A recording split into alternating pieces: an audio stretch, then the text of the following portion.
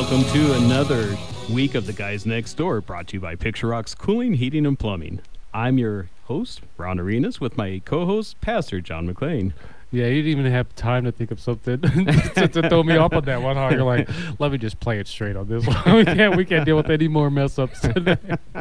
That's funny. Yeah, we got Justin Spears. Oh no, we don't have Justin Spears on the phone. Next time, We don't. Yeah. let's get in the next I'll reach couple out weeks. to We're him. gonna get Yeah. Justin Spears. We'll for figure sure. it out. Yeah. For sure. But Good thing is he's a local guy. He's on the same time as us, Yeah. and we can figure it out. yeah, So, yeah. Those who are watching the behind the scenes stuff, you'll get the laughs and the inside track on that. But today we're gonna do something a little special. I'm just realizing we have every day together is special, John. Every day is special. Yeah. Yeah, absolutely. There you go. We are blessed. Yep. We are so very blessed, and we get to talk on the radio.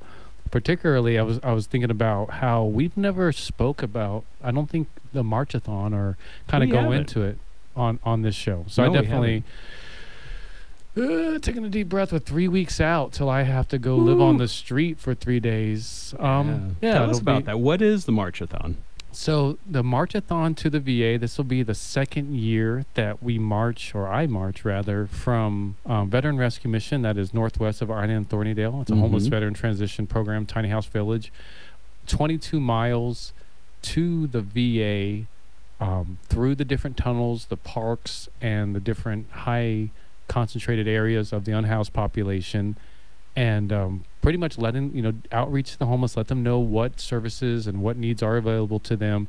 And the ostensibly the main idea is to locate homeless veterans and get them connected with benefits, because that as Veteran Excellent. Rescue Mission, that's what we do. Yeah, Mhm. that's your purpose. Yeah, definitely at least one of them. At Yeah, one well, time I felt like, oh man, I found it. This is it. Oh, I found my calling.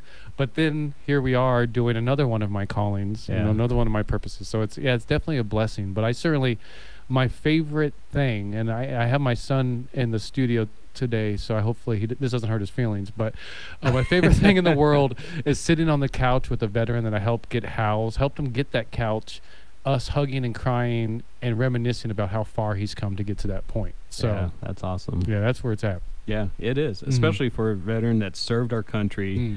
You know, they've sacrificed, their family has sacrificed, Mm.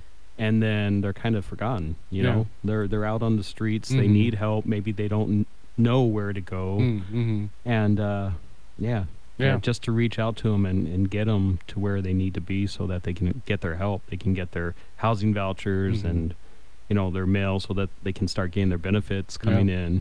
Mm. Yeah. And just the basic information. I mean, I think the big thing that I notice, and I still notice as I go work with the population on the streets, is just like when it's like Google. You don't know who to trust. You can Google any subject. Like right now, you can Google how to fix your air conditioner. Right, and you would have 20 different answers, If not completely 1,000. different. Yeah. So which one do you trust? Right. Which one do you go to? And that's that's the big thing. No matter what the need is, that's the big problem that we see, is just where people are inundated with information. They don't know who Yeah. to trust and where to go. So it's always a blessing to me to particularly bump into a veteran and say, hey bud, I've been there. Yeah. I've gone through that. You can trust me in that. And this is the door I would go knock on. So you don't waste your time knocking on these other 20 doors, getting told no. Right. And probably by the time you get to that 10th door, you're Just going to give up. Yeah, you're going to give up. Yeah. Mhm. Yeah. Mhm. So do you see a lot of the same people out there, and maybe some guys and women, want your help, and some of them don't want your help, and do you kind of recognize some of them out there? There's definitely, I want to think probably at this time, maybe 20 people that I've known for probably at least 15 years since I've gotten into Really? this, that I Wow. see every day. Like one of them I saw on the way here to the studio today. His name's Tree. He's a 6'5", Oh, wow. black guy. Used to be a really big guy when I knew him 16 years Mhm. ago, but he's now kind of like emaciated, kind of sucked in. But if you'll see him on the corner of the freeway and Speedway holding a sign on occasion, and he has a shopping cart with a whole bunch of stuff Okay. in it. And I've known him. We lived on the street together at one time, so Oh. there are those. But the crazy thing about that guy Tree, nicest guy in the world, certainly one of the most the beloved characters on the street. So certainly one. But if you saw him, one would Yeah. be afraid and looking at him because he certainly looks, looks perceptually Intimidating? scary, Yeah. intimidating. Yeah. But most of the people, especially nowadays, with how many people actually are on the streets, they're all new faces. Oh, Mhm. okay. And Hey. everybody that I connect with, it's probably the only time I'll ever see them. Really? So I try to Okay. make the best of that time. Yeah, if I can. yeah. Mhm. So why do you think, in your opinion, why do you think there's all these new faces out there in the Well, homeless Tucson's community? always been a hotbed for the transient population as a whole, like Just nationally. because of the climate? weather? Yeah, Mhm. there's no Yeah. snow and stuff. And Tucson among Arizona is what I've called, or even what we call kind of in the organizing community, a progressive hotbed. So this Tucson, San Francisco, Portland, Seattle, Denver, there's other little cities like that in the east that's where a lot of homeless migrant population go to, just because the legislation is not as strict against them, so Oh, it makes okay. life not so tedious. Gotcha. Mm-hmm. So you see people from all over the country, and even people that aren't from this country Mm-hmm. out there. Yeah, the migrant population I don't see as much, just because they have a habit of staying a little bit kind of more concealed. Right. But yeah, definitely but it's Tucson. Tucson's a transient city. Yeah. So of Tucson, not too many of us are from here. that's true. Mm-hmm. That's true. Yeah. Mhm. There's not a lot of natives Mm-hmm. from here. Yeah, for sure. Yeah. Mm-hmm.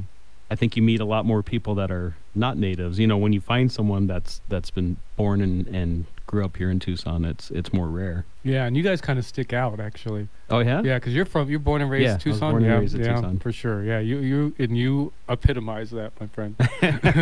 Realistically, that's why I love Tucson, because the Okay. people of Tucson are really, It's a melting pot. it's just real down to earth people, kind of almost like that Midwest nice. I think it's a slower pace here in Tucson. That's Mhm. what I've heard, at least. And the people are like, they say hi to you when you walk down the street. Yeah. And people like they care in a special way than they do in a place like Phoenix, stuff Yeah. like that. So Definitely. I Yeah. think Phoenix is a faster pace, and they don't care to know their neighbors, maybe, sometimes. yeah, it's a little different. It's a little different feel there. I grew up in Chandler up there, so yeah, I've lived in Tucson for quite a while for a reason. Right. Yeah. And now you have your family here, Mhm. and, everyone's growing up here. Yeah, It's- this is it's- home. Yeah, it this is. home. It is. Yeah. So, you have your marchathon in 3 weeks. Yeah. What else do you do with Veteran Rescue Mission, like throughout the rest of the year? Yeah, well, thankfully, at this point, we have a nice connection with most of the agents, so they'll refer veterans to us, and 80% of the veterans that are referred to us, we can help exactly where they are. Whether it's Oh, they're okay. still in their apartment, they're about to get evicted, they're camping out, they're at a shelter, whatever the case may be. A lot of the work we do is the navigation work, because Okay. in the studies that we've done, and studies have shown, not only the research study that we did, that 80% of the gap that we're seeing between the unhoused population and the service providers Mm-hmm. is just the connection to the information. They Okay. just they don't know what's there. Like a good example would be 3 weeks ago, I had a female veteran, a Navy veteran, 67-year-old woman call me out of nowhere, and she said, "Okay, I've had enough." And I was like, "What? Hello, hey, this is Veteran Rescue Mission, Pastor John. How can I help you?" And she's like, "Yeah, I've lived in my car for 2 years here in Tucson, and I've just had enough. Just tell me where I can go get help at." Wow. So I told Okay. her, "Okay, go to this place at the VA. Across the Mhm. street from the VA, there's this place. They'll help you get connected with housing. And in the meantime, this is where a shelter's at, so you don't have to stay in your car. Yeah. And they'll accommodate you, get showers, etc. And then once you do that, by this time you'll be squared away." And she called me yesterday Oh, cool. and told me that she's going to be moving into her apartment within the week. That is awesome. Yeah. And I know you have a lot of stories like that. Yeah, this is my life. And we've over 600 veterans that we've been blessed to, get connected with housing over the past 8-9 years since we've been doing Veteran Rescue Mission. So All right. yeah, this is what it's all about, and it's such a blessing. Tell us a little bit about your tiny house village. Yeah, Veteran Rescue Mission. We started in 2015, kind of on the heels of homeless veteran camp that I was part of closing, and we worked with over 200 groups to build 6 tiny houses. We also have 2 mobile homes on the property that have community showers, community kitchen, community entertainment center, bedrooms in them as well. And it's been a nice, almost, I like to think of it like the carrot on the end of the stick to help veterans get to where they need to be, because at this point, what was once a year or 2 years to get somebody housed, we can now help people get housed within 3 weeks to 6 weeks. So Wow. yeah, That's incredible. Cool. Yeah, I love the work that you're doing. I appreciate Thank you. it. Thank you so much for being out there. Well, it's a blessing to have your support, man. Yeah. Yeah. Hey, you're out there doing all that legwork. Trying. Trying. I'm definitely going to be doing that legwork come November 9th. That's for sure. Literally. Yeah, literally.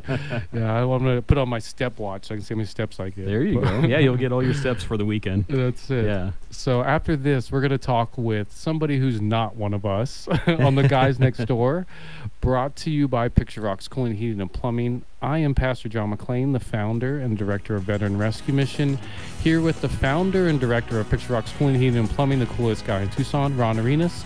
Go to veteranrescuemission.org to find out more about our march and the work we do to help homeless veterans, and more about our different shows. We'll be back right after the break. Hello, everybody. Welcome back to the Guys Next Door, brought to you by Picture Rocks Cooling, Heating, and Plumbing. Go to picturerockscooling.com for your cooling, heating, and plumbing needs. It's going to be cold soon, believe it or not. So you may want to get a maintenance check, I heard. Yeah. Cold for Tucson. Yeah, cold for Tucson. Yeah, under 80 is like... Yeah, in Alaska, they'd be like, what parka. is this? Yeah, they'd be shorts and T-shirt. I love those people that come here and they're wearing shorts and T-shirt all winter long. That's me, but I'm not from Alaska. But. Yeah, that is you. Yeah, it disturbs me a little bit. Yeah. But yeah, that handsome voice that you hear, that's the coolest guy in Tucson. That's Ron Arenas, the founder and the owner, one of the owners of Picture Rocks Cooling and Plumbing. I have to say it that way because his wife doesn't like when I just call him the owner. And I'm Pastor John McLean, the founder of Veteran Rescue Mission. We were just talking about the Marchathon before the break, but now we get to speak with another amazing nonprofit in Tucson, I believe founded by a group of people, but Johnny? Nope, it was founded by our CEO, Johnny Vasquez. Okay. Mm-hmm. But that's that voice you hear, not as handsome, but definitely beautiful. Kehilani, I think I said that right. We everybody Almost. like everybody at the Sands Club, which is where we met. We all like we try to practice, but we have this this Arizona tongue, so it's not easy. I've been telling everybody to go with K. I don't know if you're okay with that, yeah, that's but fine. yeah, I think that. All right. I think I can everybody handle will feel, that. Yeah, everybody Yeah. will feel safe Yeah. with that. But what's your role with Spark? So I am a volunteer with Spark, Okay. actually. Okay. But I am also our CEO's assistant. Okay. And I wear many hats. Yeah. So Yeah. I've been with them for about 2.5 years now. Nice. And in that time, I've done everything from working the operations with our metaphysical shop, working our event coordinators, working with the community outreach, and, doing our own events, our outside events, inside events. So, I'm just kind of, I wear many hats. Yeah, for sure.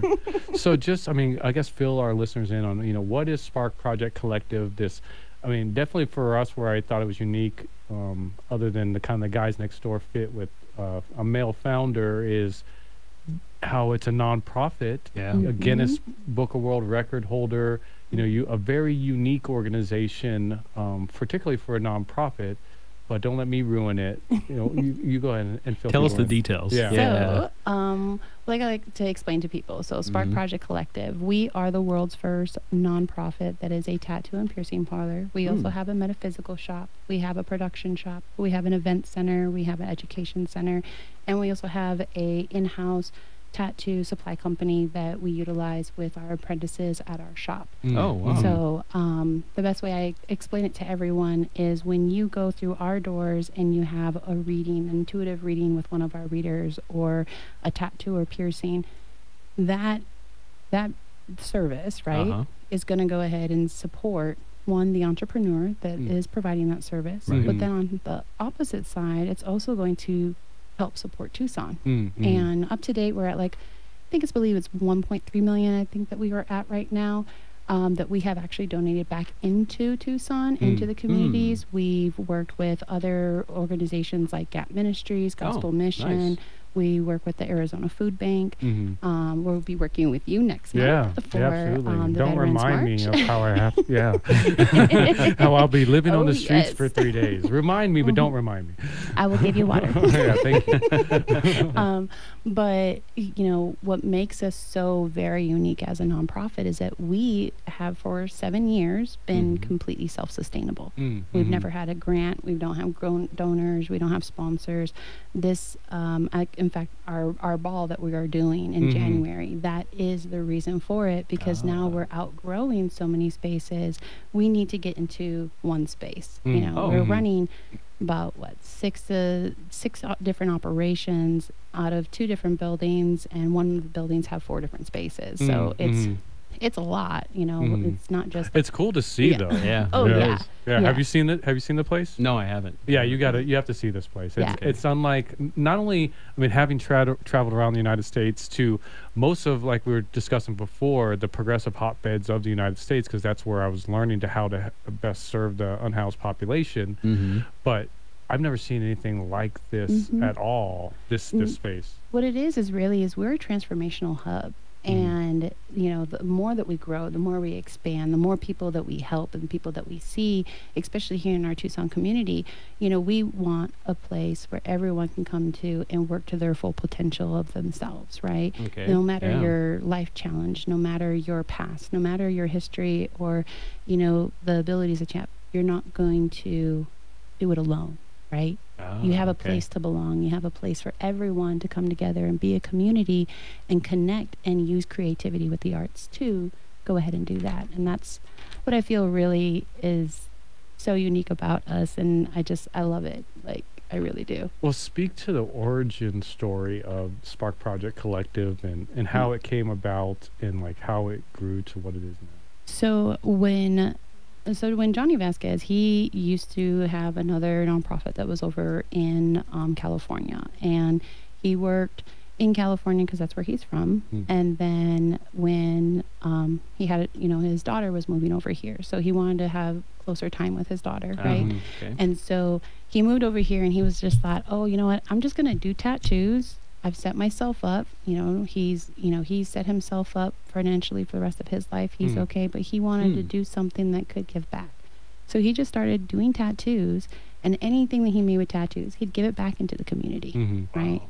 And then he met his first apprentice, and our first apprentice with Bryce has been life-changing, And then Johnny found a new mission. He found a new mission, and that was to help the entrepreneurs, help the people of Tucson, and give them a place where they can be found. And really, it went from, okay, here we're doing tattoos, now we're doing piercings, now we have a retail shop. Okay, now we're going to expand out some more. They started doing events, started doing concerts. From there, then they went to, it's evolved. It's evolved continuously. The metaphysical shop came in because that was one thing that metaphysics, there's not a place, a structural, brick and mortar that you can go to no matter what you are and come and meet people and just have a conversation, And so that's how the metaphysics kind of, it took on a life of its own, right? And the event center took on its life of its own. And then we had our education center because a lot of us teach classes. And so, what kind of classes are taught there? Personally, myself, I teach shadow work class. I have a shadow work workshop that I work with people once a month. And then we have meditation every single week. We have D&D every week. We have Christy, she's one of our other psychic mediums. She teaches a intuition development twice a month. So there's always something that's kind of happening, but we also have the vision boards. We have the community art. We have the community stitch social, which is where literally grandmothers are teaching the next generation how to do what they do, Wow. So it really is a place where we all come together, and that's why, we're just really excited to expand and grow. And so I definitely would tell your listeners to get a ticket Yeah, for the ball. Well, tell us more about the ball and the upcoming events you Yeah. guys have. So the ball that we have is going to be on January 25th, and tickets are $150 for a single, $300 for a couple. But it's live entertainment. We have America's Got Talent, Dwayne Hill, magician, Oh, and wow.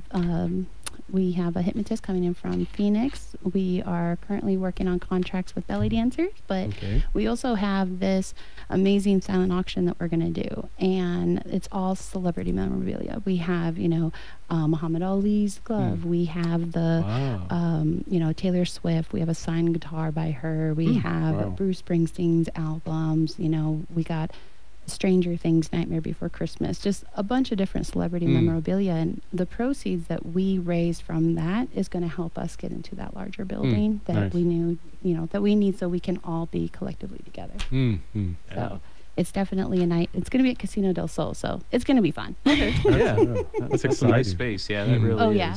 Oh yeah, it's definitely. And you said you've put on concerts before? You mentioned Yes. production? So they did do concerts before. Currently, right now, we don't due to the noise ordinance, but Okay. we do still have, an event center that we rent out to the community for birthday Oh. parties, wedding receptions, all of those. And then we also have our, our markets that we do with the new moon and the full moon. And so there's always constantly something kind of happening, and it's really fun. Our production shop is our in-house production shop, so we make our own stickers, we make our own products. We have, okay. kind of like that side of the house. Yeah. So it's really awesome and unique, and nobody really kind of does what we do. And that's why Yeah. they'll be like, "Oh yeah, I do a nonprofit too." I'm like, "Yep, that's awesome." And it's great. You know what I mean? But we just do it in such a collective way that it really isn't just one thing after another. You know what I mean? It's just, we always do it. And so it's really, really awesome. I'm very grateful to be a part of such a great organization. That's Wow, awesome. Thank you. And for Yeah. people who want to be involved or want to donate or participate or, get involved in any way, how can they do that? So they can come down to our shops and either speak to myself at the Four of Wands at 4349 East Broadway Boulevard, Okay. or they can just go ahead and contact us through the website, Nice. And which is which is sparkprojectcollective.com. sparkprojectcollective.com, or tell it the address again. Address is 4349 East Broadway Boulevard. Awesome. All right. Well, Well, thank you so much for coming on. No, thank you for having me. It was a pleasure. Yeah. We'd like to thank our sponsors, Tucson Tamale, Steamy Concepts, Crest Insurance, Piper Family Painting, Tucson Pack and Ship. Tucson Pack and Ship, and Picture Rocks Cooling, Heating, and Plumbing. And thank you guys all for listening. This has been The Guys Next Door, brought to you by Picture Rocks Cooling, Heating, and Plumbing. I'm Pastor John McClain here with the coolest guy in Tucson, Ron Arenas. Go to picturerockscooling.com for more information, as well as veteranrescuemission.org, as well as commongoodtucson.com. Just a whole bunch of websites. Go to them all. We'll see you next week.